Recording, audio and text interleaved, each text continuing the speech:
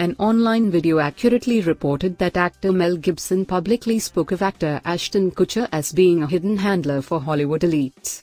On September 16, 2023, the purported celebrity gossip YouTube channel Justin published a video that claimed actor Mel Gibson had exposed actor Ashton Kutcher was a hidden handler for Hollywood elites. The clip's title read, "Mel Gibson reveals Ashton Kutcher is a hidden handler for Hollywood." The video was viewed just over 32,000 times on YouTube. However, it was a repost of the same clip on TikTok that really took off, earning more than 640,000 views. This clip's narration, scripting, sequencing and thumbnail image all looked to have been a product of artificial intelligence (AI) video creation tools. The controversy referenced in the video was that it had been revealed that Kutcher and his wife, actor Mila Kunis, had written character letters seeking leniency for convicted rapist and former That 70s Show co-star Danny Masterson.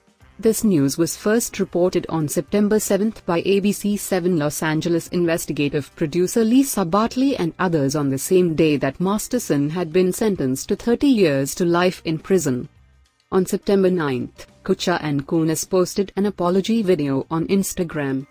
Then, on September 15, due to backlash to the reveal of the character letters, Kutcher announced in a statement that he would be stepping down from his position as chairman of the board of Thorn, an anti-child sex abuse organization. The YouTube video in question was posted on the next day. Despite all of this, the truth of this matter was that the title of the YouTube video and the thumbnail image were both false. The clip never provided evidence that Gibson had publicly remarked about Kutcher's controversy involving Masterson, nor did it provide any proof of Gibson calling Kutcher a handler who had betrayed us. The video simply showed old, out-of-context clips of Gibson remarking about a variety of different subjects, none of which had anything to do with Kutcher. The clip also misleadingly implied that Gibson had a hand in directing Sound of Freedom, a film centered on child sex trafficking. However, the movie was written and directed by Alejandro Monteverde, not Gibson. The video even went so far as to claim, with no evidence whatsoever, that Kutcher had tried to stop the Sound of Freedom from being made.